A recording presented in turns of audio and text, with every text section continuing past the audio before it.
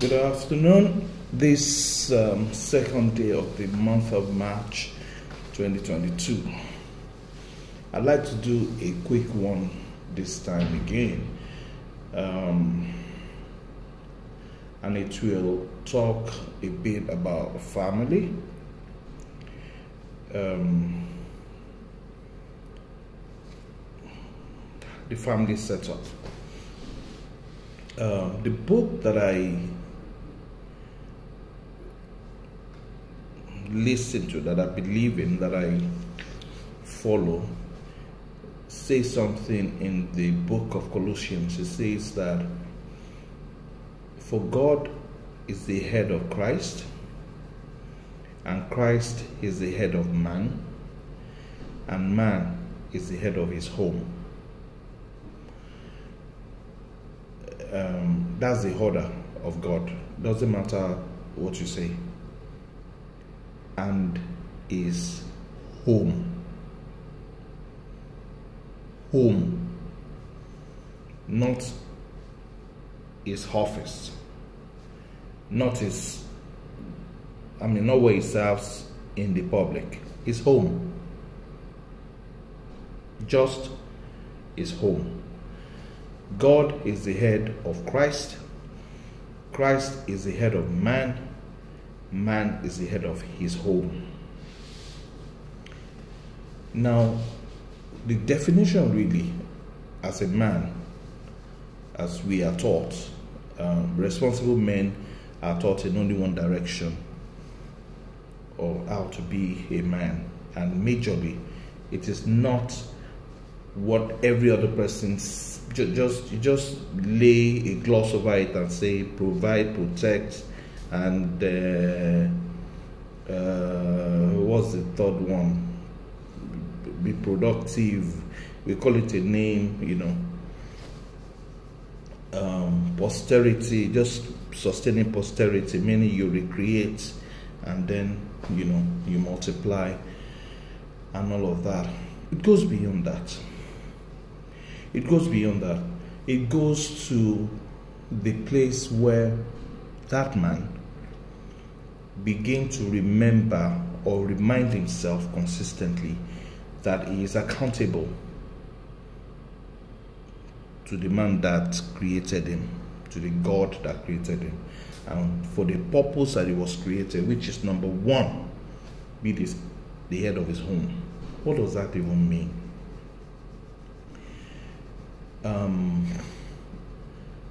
Let's leave that, the functions first, and talk about that definition first, that accountability part first, which is that you give account for your family. You render account to God for your family. That is the part that gives problems between man and his wife. Usually it is that part of rendering account to God. That means I'm coming to the function. That means that Jesus said this. Jesus Christ said this. He said, Father, those that you have given to me, they are with me. They are with me. He didn't end it. He said, I have lost none. I have lost none. Those that you have given to me, the head of the home, my wife, my daughters, my sons, they are with me. I have lost none. Jesus said that. He laid by an example again in the story of the prodigal son, by making himself, not consciously, but he was just not comfortable with losing one of his sons. He wasn't just comfortable with it. No, it's not going to lay down and say, well, you want to die, you want to go. No, he didn't do that. The one that was home, thank God, was home. But the one that was away, his father would not sleep until he was back. Because he needed to give account to God that the sons you gave me, they are with me. I have lost none. 9 9 was less than 1 for the flock to be 100. 99 were with Jesus. And he said, no, he left that 99. Don't do the word leave and forget. No, he doesn't leave without putting shelter. He would not leave without putting them in a place, a safe haven. The most important thing for man to do is to create a haven for his family. Most important is to create a haven for his family. You must shelter your family. Anyhow you want to do it, shelter your family. So he keeps the 99 in one place and goes after 1. Why? Because he must give the account that all those you've given to me, they are with me. I have lost none. That is the accountability part of man. It's tough. Life is very tough. If the man has made a wrong choice of a spouse, that will not help him to give that account to God. When men run away, sometimes, when men change the spouse, sometimes, trust me, whatever you do in life, you as a man, you want to give that account that, look, Lord, look at the spouse you've given to me. She's with me. I've not lost her. What about the spouse who doesn't even believe that you give account to God on her behalf? By the way, just a digression here. If your relationship is fantastic, if your marriage is fantastic, or going through little troubles, going through little bumps, or you find it very easy to resolve issues, and then because you have such a fantastic one, you look at those who are going through the rocky ones, and then you condemn and judge them. And some people are so senseless. For the first time, I'll use that word. Are so senseless. Like you have something going on well for you. You cross the river so easily, and then another man crosses that river and falls into it, and you say he's not worthy. Come on. You say it's not qualified. If you've not been there, don't say it. Most times, people who condemn those who fall are those who have not even gotten to that river yet. So you've not crossed it yet. You don't know how stormy it can be. You've not gone through the storms of your life, and you have enough words to say against those who are going through some storms. The truth is, the storms that people face for their lives are different. They're based on your own destinies.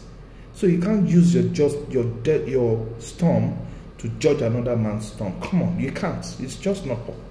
You're not running the same race. A digression. So I'm back on track, all right? So, what if you had a spouse? I'm speaking to men, and I'm speaking to women, so you can have understanding of what the mind of the man is, or what the mind of man should be. The man's job is far beyond I provide, I protect, and then I produce. Your job is far beyond that. Your job goes to a place where you're very conscious of and giving accounts. Give me a second. Hello? Afternoon? I'm listening. I'm busy for now. Just give me a few minutes. I'll call you when I'm done. Sorry about that break. So is more, the consciousness of man goes beyond all those ones that I go to the farm, I go to the farm and they plow, whatever, and they reap and bring the food home for my family to eat. It goes beyond that. He's conscious of the fact that he is going back home someday. He must give account to God. Lord, look at the family you gave me. In his home, let's not mix this thing. I'm still saying home, in his home. Man is not man in the public and office place. Please, you are a worker in the working place, just as that woman is a worker in that office place. Don't go out telling anyone I have somebody like you at home. You should be sacked for saying that. My belief about gender in the workplace is simple. Let me put it this way. In the home, man, woman, children. That's it. In the home, God, man, wife, children. In the home. Sorry, it is not God, man and woman. No, that's your own belief. That's not mine. I didn't read that. I read Bible. Bible says differently. Bible says this: God, Christ, man, home. Where is wife? In the home. In the home. That's your own belief. Hold it. My belief is holding on to the word of God. I'd rather hold on to the word of God than hold on to whatever you think. In the workplace, boss, the next line of boss, the next line of boss, the next line of boss. I don't even care about gender here. In my opinion, my daughters and my son are equally trained. Equally trained. None of them, they're focusing on whatever they want to do with their lives, and they are supported in that manner. None of them, I hear it happens in some places, but sorry, I'm from Elisha.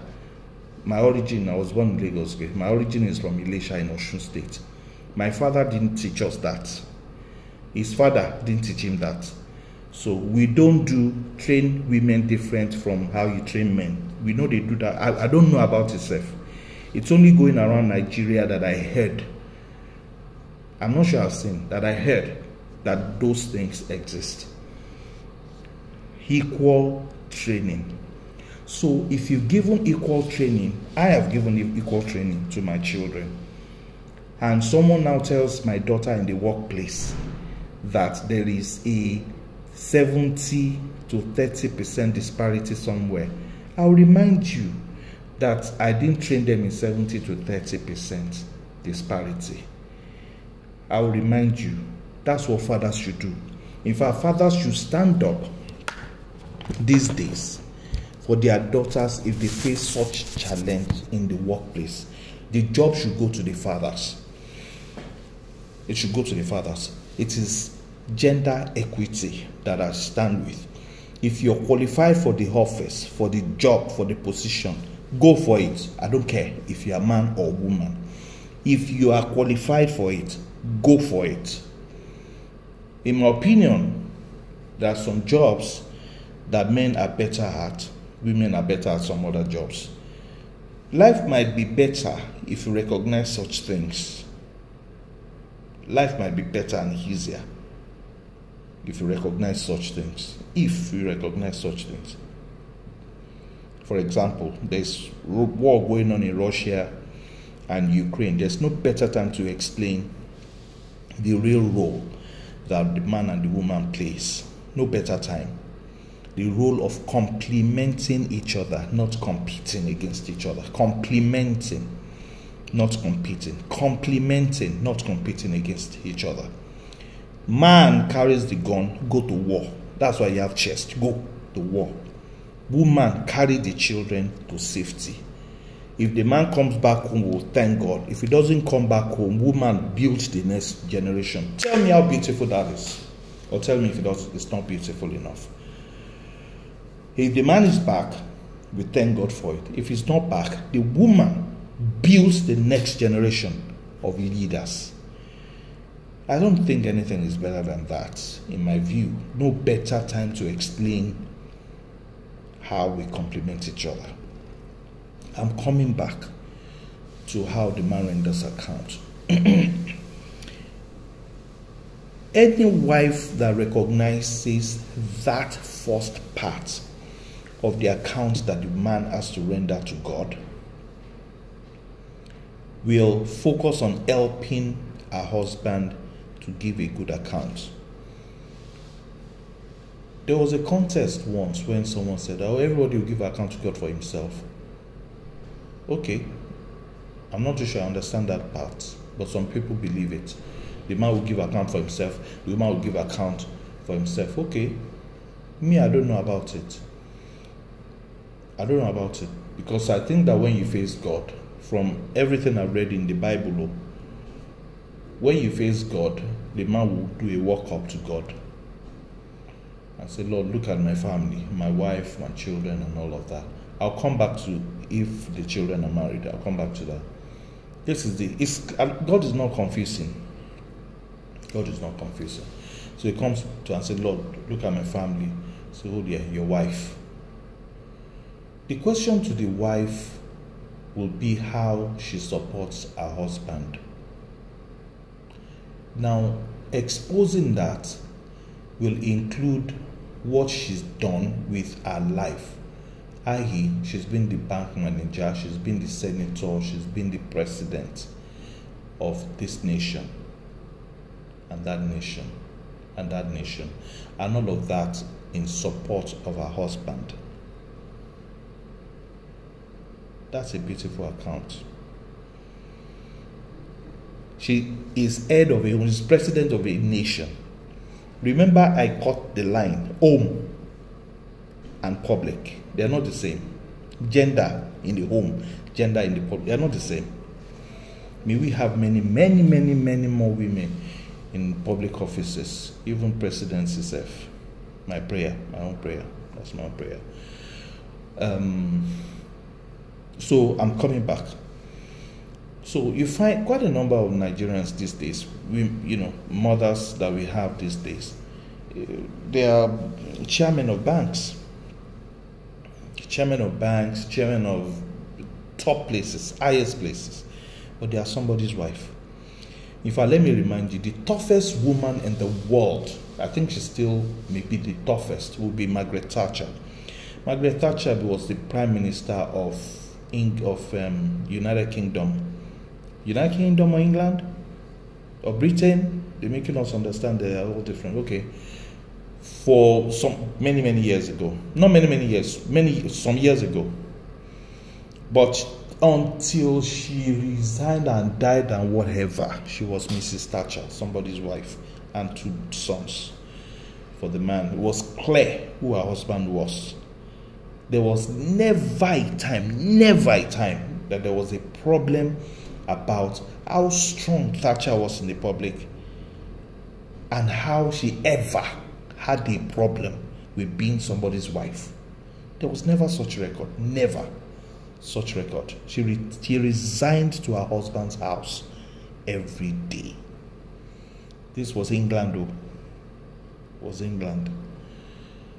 So, in her record, as far as God is concerned, she was Prime Minister. But do you think God will ask her if she was Prime Minister first, or ask her how she was Mrs. Thatcher first? Think about it.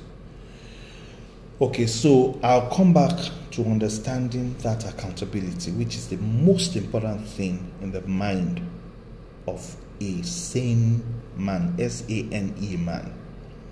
Is how to render account to God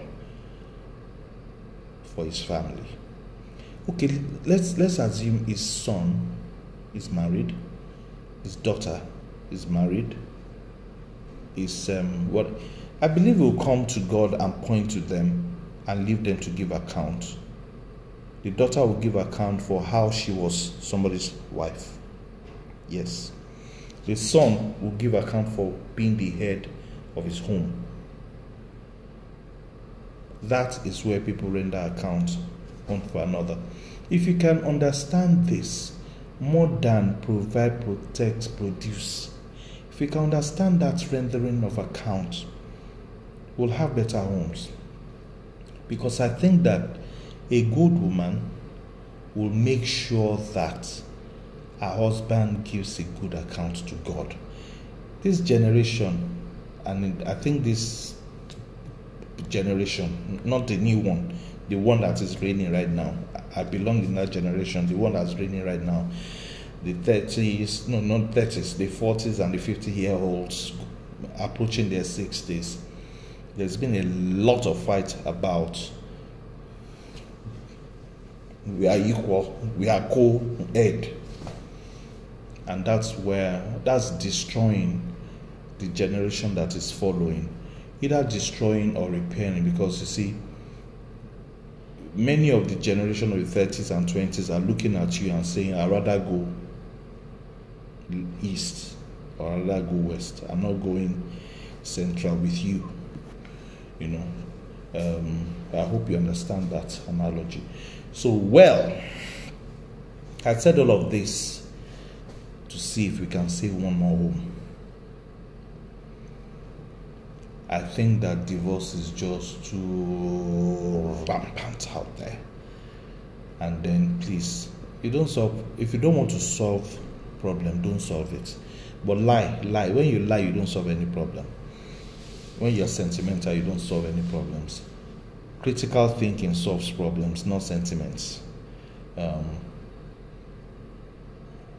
Let's say with one more home. Help the head of your home to give a good account to God. Even if you don't believe he will give a good account, the fact is he will still give account. Jesus has laid the principle. It won't change. Lord, those you have given to me, they are with me. I have lost none. That's accountability. Madam, that's accountability. Mr. Man, that is accountability. You will render account to God for what God has given to you. Those that you have given to me. He didn't say the house you have given to me. He didn't say the car you have given to me. He didn't say the road, the name you've given. He said those you have given to me. They are with me. God bless. Have a very lovely day. This is HBO again.